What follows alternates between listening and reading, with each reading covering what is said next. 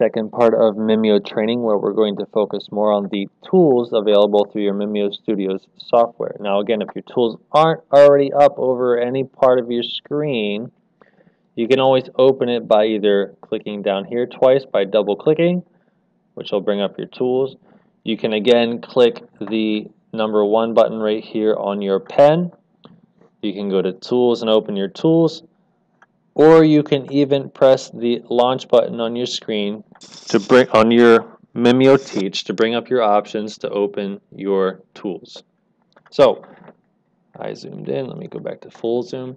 Our first option, our first tool that we have over here is the selection tool. That's how I can select things on my screen. If I don't have that selected, it will not select things for me.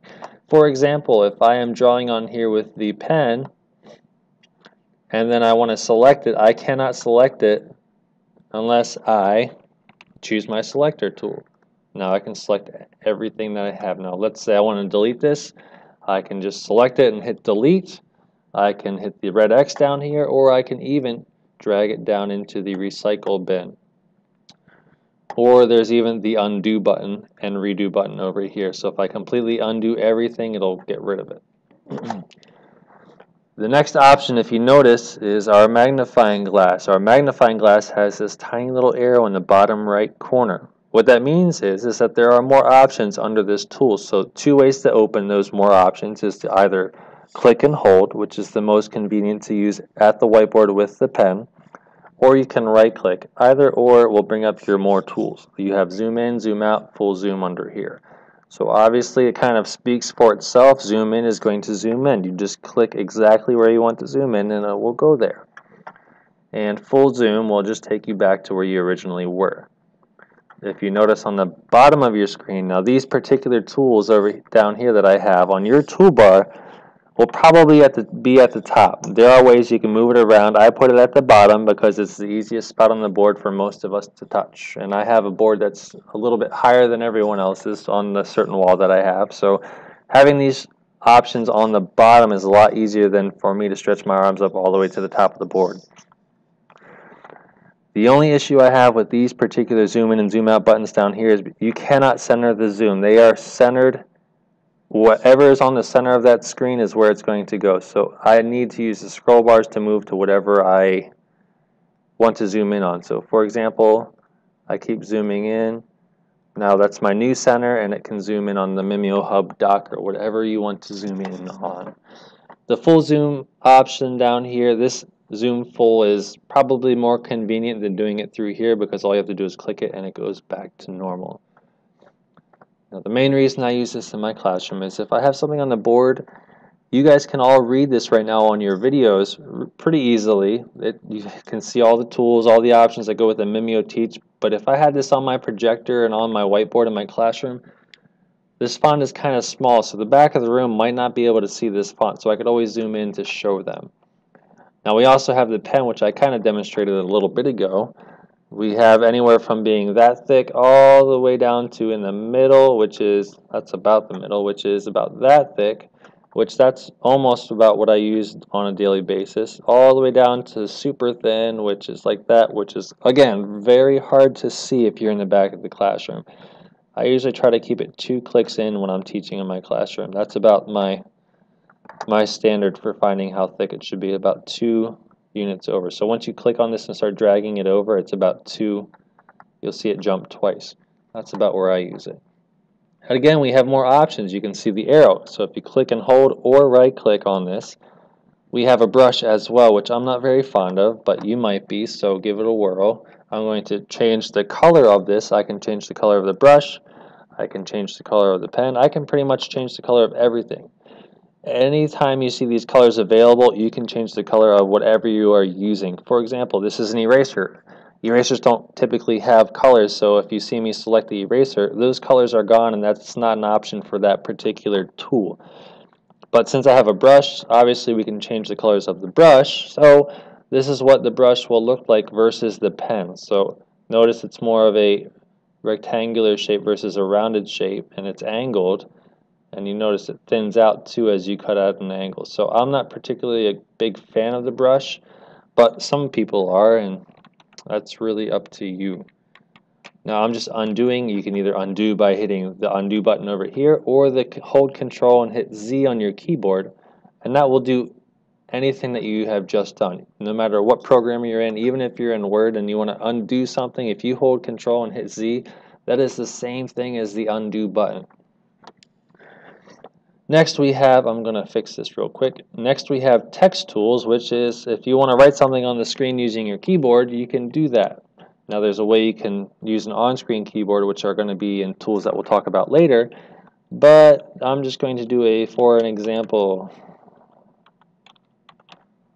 Now notice my font is really big and this particular color. That's because I had already changed the settings to be like that.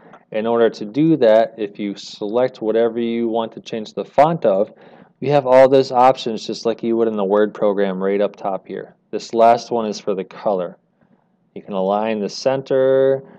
So basically if I wanted it to be the center of this screen, I would probably, well, there's too much stuff on the screen. Let's move, for example, to a new screen. So creating a new screen is just one button. It's this button right here. It's called New Page. Now remember, yours is going to be at the top of the screen unless you have already moved this to the bottom. So I'm going to click on New Screen. But notice, for example, didn't come with it. So over here we have my 2 pages. I am going to select, for example. Now I am going to right-click and copy. Or I'm going to right-click and cut. The difference between copy and cut is copy does a duplicate, while cut will cut it out of this screen, and then I can paste it onto this screen with the paste button. So let's say I wanted to center this at the top of the screen. Well, I try to align it so it's perfectly lined up with the top and the left, and I can just stretch it all the way out to the end, and now that it is almost about there, well, that's good enough for me. I can now select this and align center, and now I know that that is in the center of my screen. So I usually keep things to the left, so I'm just going to keep it to the left. So that's how we adjust the font and the size and style of everything that you would like to do. We also have bulleting. There's a lot of different options with that particular formatting. So next tool on the list we have is the highlighter, and it kind of speaks for itself. Now, as ironic as it is, my favorite color to highlight with happens to be black, because on my board up front, for some reason, black really sticks out and is a great highlighter. It doesn't come out pitch black. It's like a gray, and it's transparent so that you can still see the words and not have to worry about covering it up completely. The kids can see it. Sometimes the yellow doesn't always shine very brightly on our boards, but as long as you click and hold and don't pick up your mouse, it'll stay one consistent color. The second you pick up your mouse and then start highlighting again, and then you click again, if you keep clicking, it'll keep getting darker and darker and darker. So make sure if you just want to highlight something, it's just quite easier if you just click and hold and don't let go till you finish highlighting that particular section that you're highlighting. Now this one, of course, is taking a while because this is a very large font. Again, you can also change the thickness of your highlighter as well. So if you don't want it to be as thick, or if you want to underline it with a highlighter, you have that option. Next on our list, we have the one that looks like a rectangle. Now this kind of speaks for itself. You can draw a rectangle on your screen. Notice I have a dotted line. This square dotted line can be changed to whatever you want, but in order to do so, you first have to select it. It is not selected right now. So using my selection tool, I can select that box, and right down here underneath of your colors, we have this little box that's line style. We have 3 different line styles. We have the square dot, which it's on right now. We have the dashed line that looks like this, and we also have the solid line. So whichever you like to use, you can adjust the size of this box also by using these corners. So there I have my box around, for example. Now let's say I wanted to cover up for example and I wanted to reveal it later. I want to put fill in this box. So let's fill the box. In order to do so, when I select the box, I have a couple different options. Notice this color red was the border of the box, and again I can change the thickness of that border with this slider. But if you click this other box that's behind my red, that is the fill box. So whatever you have for the fill, you select into this box. So when I click on this box, let's say I want to fill it with white to match the background. Now we just have this red box. If I want to have this up on the screen and I want to hide something, I could always move my box, or there's a ton of different things you can do. I can even add an animation to where the box would either disappear or things like that by doing a right click on the box, and if you scroll down to the bottom, you notice it says animate. I can just have that there, and I can make it fade out. When the object is clicked is kind of key for this particular thing, because I wouldn't necessarily want it to happen when I enter the page, which is our other option if I'm trying to hide it to begin with. Let's say, for example, you have a bunch of different problems up there. You're doing either your bell ringer or your lesson check. You can have the answers covered up but still there. That way, when everyone gets all of their answers, you can have the boxes and you know you can click on it to reveal the answer. So another thing that's not so nice about it is you notice it just put a blue border around there. That blue border can go away. In order to make it go away, I need to lock this in position. So for example, let's move this out of the way. Let's say I want to draw on this before I finish off with my box. And I forget to click on my pencil or pen or whatever you're drawing with. And I have the selection tool selected. If I start drawing on this, I start moving stuff out of the way. Now, depending on what you're moving out of the way, it might confuse the kids. So make sure you're selecting the right thing. But if I know for a fact that I don't want any of this stuff right here to move from where it's currently located, I can lock it into position by selecting it, whatever I want to lock, right-clicking on it, and locking it into position. Once I do that, it's not going to move. It's going to stay there. I can click on it all I want. Notice it's still selecting stuff, but it's not moving. It's staying there. That's what I did on my first slide to make all of this stuff stay still. I locked it into position. Now you can always unlock it, but you cannot unlock one thing at a time. Whatever is on this particular page, you have to unlock all at once. Now one thing else to notice is, let's say I want to move this whole thing and I want it all grouped together. I don't want to move just one part at a time. I could either select it all and move it together like this, or I can make it one object by right-clicking and grouping it. So if I right-click and go down to grouping, there's a group option. If I do that, it groups it all into one object. So now it's all one object and I don't have to worry about that. If you change your mind down the road and don't want it to be one object, you can just go back ahead and right-click again and go back down to grouping and ungroup the object itself. So that's a bunch of different options that you have. Now let's lock it back into place so it doesn't go anywhere when I click on it. I'm going to move this back up. And there it is. Notice my fill disappeared for some reason, so I am going to refill this. Oh, my fill did not disappear. My box is now behind my for example. Uh-oh. I don't want it to be behind my for example. I want it to be in front of my for example. So in order to make this box in front of my for example, I need to right click on it. This happens to me all the time. You don't want something on top of something else, or you do want something on top of something else. How do I change the order on what is on top of what? Well, to do that, you select your object and right click on that object. And right down below grouping, there's an option that says order. I want this to be in front of, for example, so I'm going to move the order of this to the front. That way when I cover up, for example, it is completely covered. And now it's gone. In order to make this blue ring go away, which will be on top of everything that you either animate or anything along those lines, you need to right click and lock that into position and that border goes away. Now remember, this red border was something I created myself. It wasn't part of any of the options that we did. It was something I created myself. So if I want to show my answer or whatever's behind the box, with the animation we created, now I just have to click on it just like a PowerPoint would be. And that's kind of nice now. It won't move out of the way. It's locked in position and we're good to go. The next tool on my list that I want to talk about is the highlighter. I'm sorry, not the highlighter, the rectangle. We talked about the rectangle, but if you notice, we did not talk about, hey, there's more options here. So when I click and hold, I have a bunch of other shapes that I can choose from. You can play around with these shapes, anything from ellipses, which we can make ellipses, circles with. We have triangles, which this particular one makes either isosceles or equilateral triangles. This particular one we can make a right triangle. Now lines is very convenient because we can just have a solid line. We can add a line with an arrow on it or a line with two arrows on both ends. This is very convenient for my classroom being a geometry teacher. It's very convenient to be able to make a line.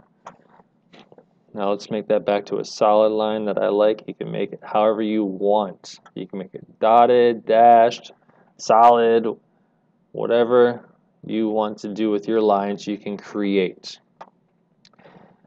Now remember, if you don't want those to move anywhere, you have to lock them into place. If you don't mind these moving around or you're planning on deleting them at some point, then I wouldn't worry about locking them.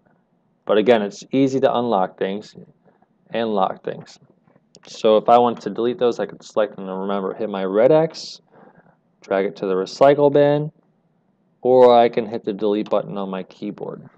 If you're at the board, obviously you're not going to use your keyboard. You're going to either drag it to the recycle bin or hit the red X. So, one of my favorite tools under this shape option is shape recognition. And I am currently at my computer, so I'm going to go up real quick and write on my board to show you what it would look like if I tried to draw a circle. Now, I'm going to draw an ugly looking circle and we're going to see if it can recognize it or not. So I'm going to just make a little zigzag circle a little bit and hopefully, nope, it didn't recognize it. So it's got to be at least semi-decent. You got to have semi-form of a circle, and it recognized that it was at least an ellipse. Depending on how good your circle is, you can make ellipses all day. Now notice I didn't come close enough to closing it off. That's another issue you might have with the shape recognition. So if I wanted to draw like a rectangle of some sorts, it will recognize my rectangle. And again, you'll notice I'm on the dashed lines. That's because I haven't set my line to solid. I can do that if I want to. It's all up to you.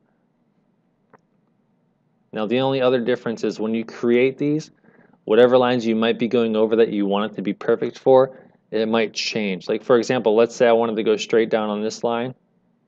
It might not go straight down on that line because of that little gap that I made going over. So it went over a little bit.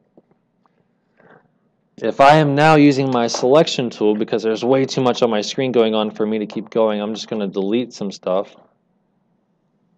I'm going to make that all disappear. Now I want to show you one thing that you can do. Like if I want to move something around the screen, and there you go, a circle. That was a terrible circle, but it left it there for me. If I use my selection tool and select it, I can either drag this around, or I can even use my keyboard to move it around the screen.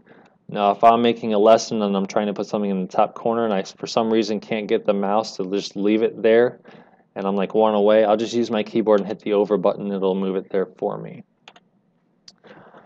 So the next thing we have is our eraser tool. Now the eraser tool only erases the pen, the brush, and the highlighter. For example, if I had another shape up here, some sort of ellipse going on, I can't erase that with my eraser. The only thing that erases, again, is the pen and the highlighter.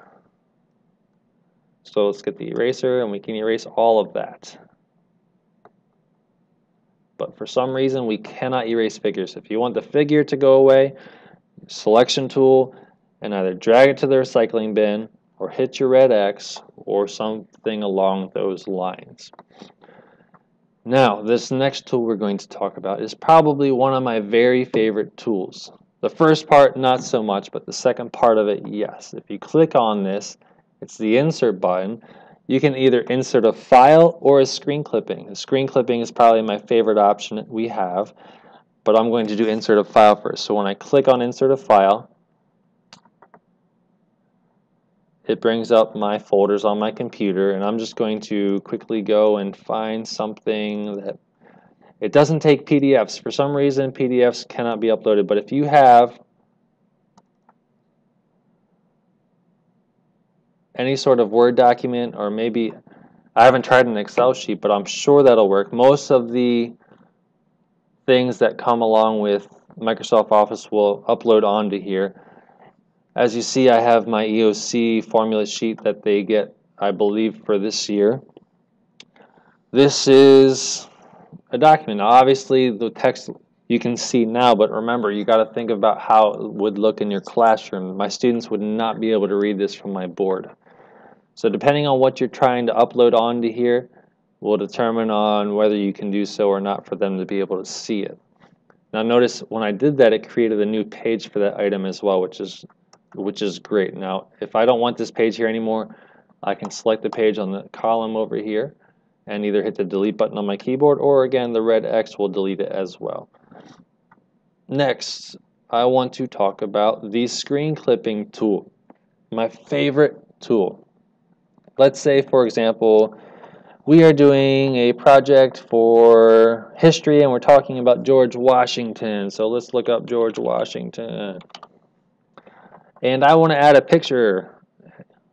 I can find a good picture of George Washington. This is a pretty good one. I can either right-click on the picture and I can copy the image, and then when I go back to my Mimio screen, I can paste it. Notice it's really big. I'm going to have to do some size adjusting here. So let's adjust the size of this picture down so I can fit it onto my screen. And there, it fits onto my screen. But let's say I didn't want all of George Washington. Let's say I just wanted his face. Well, if I just want George Washington's face on here, not his whole picture, that's where the screen clipping tool comes in. If I just want something on that screen, whether it's a picture, whether it's a homework problem, this is what I find very useful, because my homework in my class comes straight off of the internet. We have a program called Math Excel for School. Now with that program, they can also print off their homeworks and do whatever they need, but the screen clipping option is great because if they are all struggling with the same problem, I can screen clip that question and make it part of my instruction or bell ringer for the next day, which is very useful. So in this case, I just want George Washington's face, but the options with this are pretty limitless. So screen clipping, it brings up the next page where my Google Images was, and now I can just select George Washington's face. And it pops into my Mimio slide, and there's his face. I can make it as big or small as I want to. Now I'm going to get rid of this drawing just for an example. Now I'm going to put him in the top corner, and I want this to take up my entire screen, but notice when I drag it down it maintains the same shape and size, and I cannot fill in the rest of this screen over here.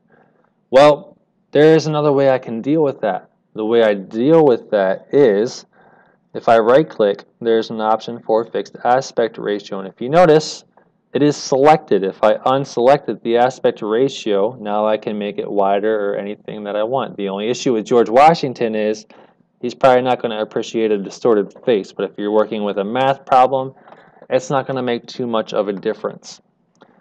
So another option I'm going to do is I'm currently going to change the order of this. We talked about this already. I'm going to send it to the back, so now that my for example is in the front, that's highlighted. Now let's say I don't want George Washington to be quite this vibrant. Let's say I want to make it more like a watermark versus a darkened picture. So I want to be able to write across this and still have him in the background as a watermark. That's where this option right here comes in handy. It's the transparency tool. I can change the transparency. Now I figure with pictures like this, if you want a watermark, I think 75% is pretty good. Some people might use 90, but I feel 75 works best for me. If I select 75, you can still see George Washington. He's a watermark now. I'm going to lock him into place, and now he is permanently there for me to draw on or move stuff around on for whatever I want to do. And I still have my for example options here. So next thing I'm going to talk about with transparency again is it's not just pictures that I can adjust the transparency of. If I have the pen, if I have a shape, I can adjust the transparency of all of those tools that we've already talked about. Now the issue is if I'm going to make a pen transparent, I would strongly suggest just use the highlighter to begin with, because the highlighter is already like a transparent pen. So I kind of find them counterproductive to make a pen transparent, but that's really up to you again. So we have a few more tools down below here. I'm not going to talk about these in this particular video, but in the next section of this video, you will be learning about these couple different options down here along with a few more things.